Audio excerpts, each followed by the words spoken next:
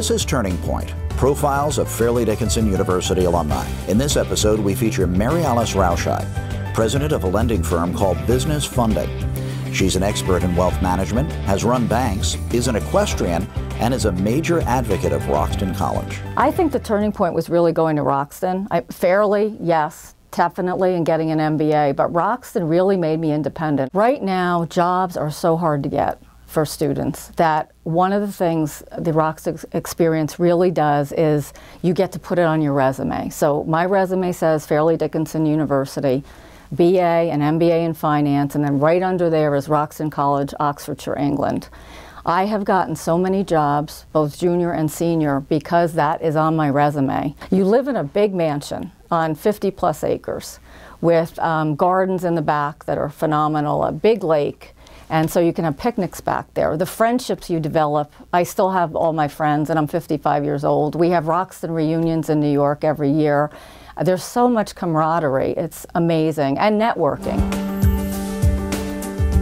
Don't start when you're ready to graduate. It's too late. It's not too late, but you should really go for internships, either your sophomore year of college during the summer or your junior year. Make sure it's a good internship. What happened to me was Fairleigh got me an internship with Housing and Urban Development in Morristown, New Jersey. The place was a mess. It was grunt work. It was, but what happened there was I cleaned up the department, and one of the people there referred me to one of the largest law firms in the world called Sherman & Sterling.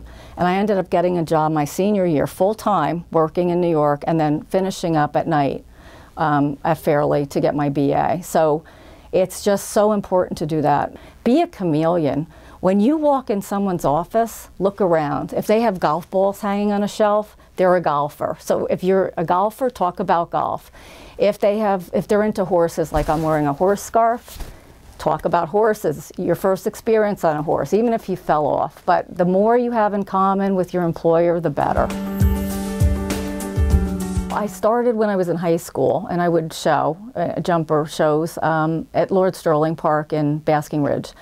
And then horses sort of went away as I went to college. In fact, my horse was sold to pay for college, which I didn't really like, but anyway, had to grin and bear it. And then when my daughter got to be around 3, she started riding in Puerto Rico a little bit, and since then I have an Arabian, she's got an Argentinian Silla, which is a jumper, and we have a little mini called Casanova, he's a stallion. They're like my big dogs, these 3 horses. So, but the other real thing, as I love about riding, is that you go out there and my horse will see a big red truck, and I have to put him in circles because I'll be on the ground and he'll be flying. But it's horseback riding, sort of like life, there's always changes going on, and I think that's the most fun about it. You never know what's going to happen. You never know when you're out in the woods what you're going to see. I think the reason is it's misunderstood. In banking, there's so many divisions you can get into. There's human resources, there's finance like CFO, there's accounting, there's sales, my forte, I love sales. There's private banking, which is wealth management, which is investments, so you handle people's money. There's trust and estate areas. And there's retail, which is what everyone's used to. You go into a branch, which is also a wonderful career. But there's so many aspects to banking, I think everyone should look at it. Wealth management has a number of different aspects that it entails. It's primarily investment management for people. It's also called private banking. So what we would do is invest your stocks, bonds, cash, your mutual funds, your IRA account, your 401k, employee benefit accounts. We would look to make sure you have wills in place, because there's a lot of bad things that happen if you don't have wills. In my career path for banking is if I didn't jump, people would think I was still that same person. So I was a vice president, I'd always be a vice president. And I saw men and women who stayed a vice president because they didn't jump, and I wasn't going to do that.